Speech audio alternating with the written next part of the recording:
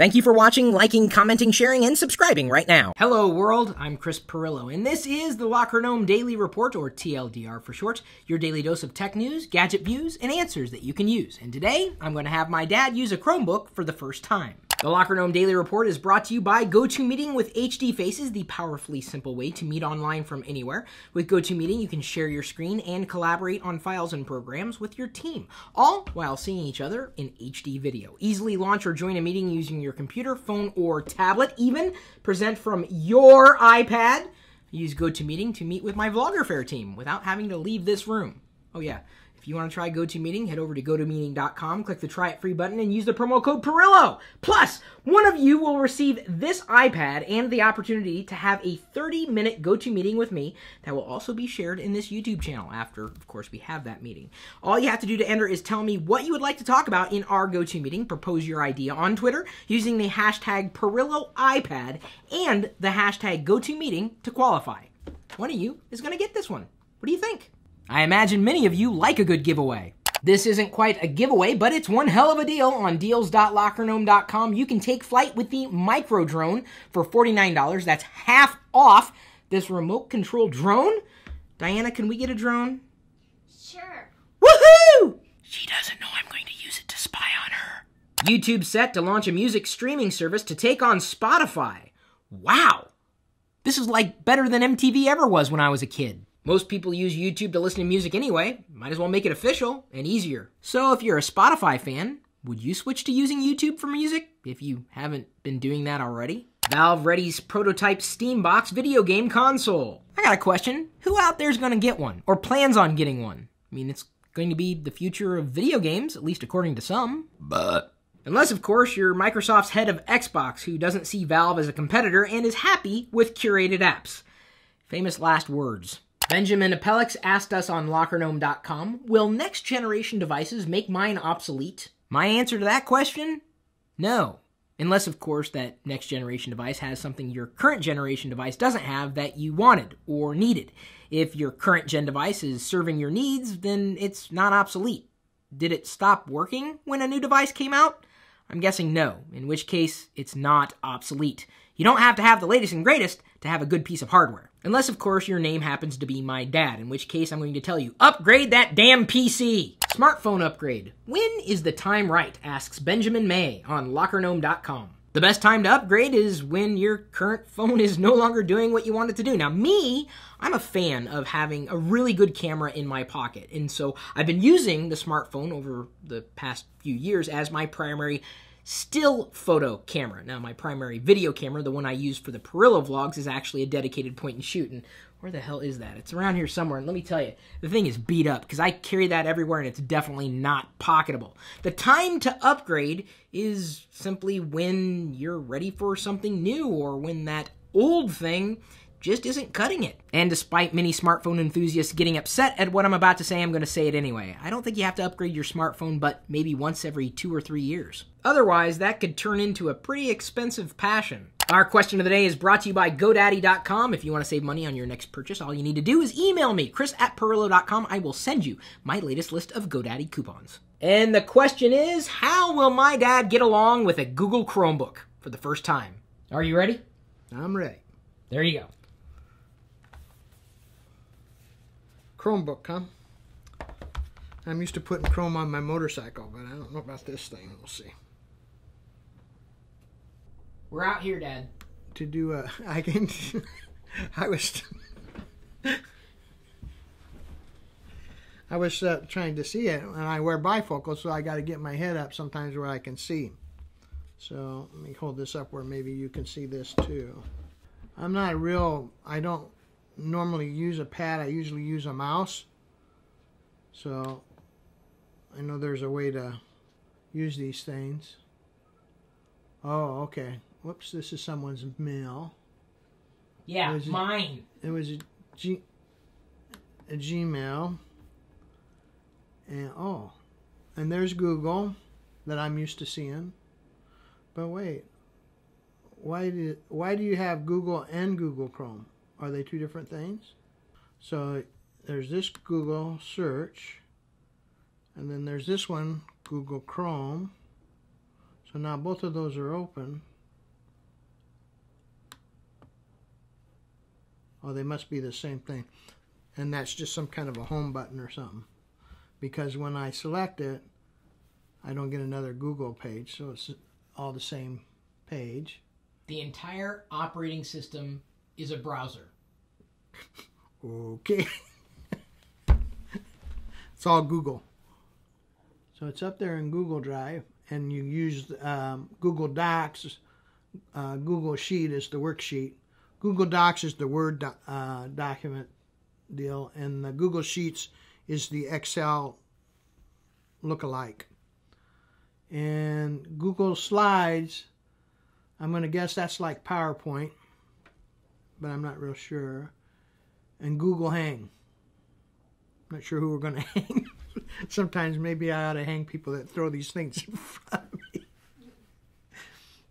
But it doesn't really make me feel dumb. I mean, I know everything, except I'm going to select this.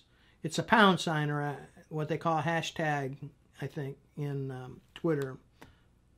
But it's some kind of a program. So it's all things Google's, what the MacBook Chrome is. But I'm wondering if there's like a store. Oh, here's a search. So I could search for different apps. Like if I was looking for an app that I'm used to, I could do some kind of search, see if I could find an app that'll work on the Chromebook that would either be just like it or similar to one I'm familiar with. But all the icons are pretty familiar. It's kind of, I didn't realize the little play arrow was the YouTube icon. And TweetDeck, that must be a different access to Twitter, or Google's equivalent to the search, or to use Twitter. Whoops, I just went to it. And that's someone else's, so we won't open that. I don't know how anyway, because I don't know the password. I know there's an easy way to work this mouse pad. See if it does. I know Judy uses all kinds of fingers on her MacBook, so I'm seeing if it does anything special. And it doesn't. No, it doesn't. Okay, just one finger is all you need. And I'm sure there's a way to set settings on this, but I would try and figure out a touch, instead of having to make it click, I would just do it like a tap deal. So if I just did that, it would do what I want it to do, other than... I don't see anything on this that's unfamiliar to me. I would say that's a good thing. I'm not familiar with using the like Google Docs and the one for the Google Docs and Google Sheet. I'm not used to those. I would have to. I understand they're somewhat similar to ones I'm used to, which is Excel and Word. But what I don't like about them is that they're stored on a cloud. I don't care whose cloud it is. I just don't feel secure myself with the cloud yet. Well, I would think you could buy this a lot less expensive, but my question will be, if Google gets enough of these out of there, they're going to try and figure out a way to make money. I mean, they can't just give the software and the use of the software away for nothing continuously. At some point, my guess is that like the Google Docs and the Google Sheets, eventually they're going to have to charge either some type of a monthly fee or, oh, wait a minute, I think someone's doing that, right? Isn't that 365 or something? They charge, I think it's, if I remember right, $99 a year to use that, which is basically a C drive, a cloud drive. So everything's not on the C drive of the computer, but it's in the cloud. And that was Microsoft's way of maybe extending their revenues or trying to open some other doors. And I think Google may have to head that way too. Now, it's interesting that, you know, I always see that Google makes a lot of money, and I think they must really make their money on their searches now that I really think about it. And never thought about it until just now. But then whenever I do a Google search, I don't see any particular advertising. So the only time you really run into the advertising, I think, is when you do a search. Then it'll give you some that are sites. My guess is the ones that are shaded, they pay for those positions. That's my guess. I don't know for sure. Like I say, I don't have a problem with this. I think it's... and then what the first thing I would do, let me see. Well, actually, it looks like when I look at the side, it kind of looks like the iPad Air, I think they call it, because it's skinny. It's pretty lightweight. It actually, you know, I had in my hands the other day, I had the Microsoft, I'm going to screw up the name probably, Surface Pro. It was a lot heavier than this. This is a lot, at least to me, this feels a lot lighter. I always like toys, but my problem is I'm getting so many that I don't particularly have a need for it. But now again, situations make you make decisions. So if something was to happen to my computer, and if I was able to get myself over my hump with the cloud,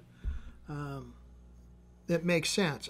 That cloud theory in itself makes a lot of sense to me, because then you don't have to monkey around carrying flash drives or a big heavy computer with a big memory or backing up. Or all that stuff gets eliminated if you use the cloud. My problem with the cloud is, if you'll notice just here, I'm getting a little off subject, I think, but just here the other day, I'm trying to think, Evernote, I think it was, they had a problem with security and that people, and I think that system's on a cloud, if I know right.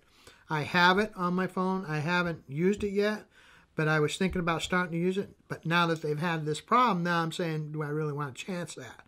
And if I'm not involved in the cloud, I don't have to worry about that, unless someone steals my computer. And then if I set it up so that when you open it, you have to put in a password that somewhat protects you.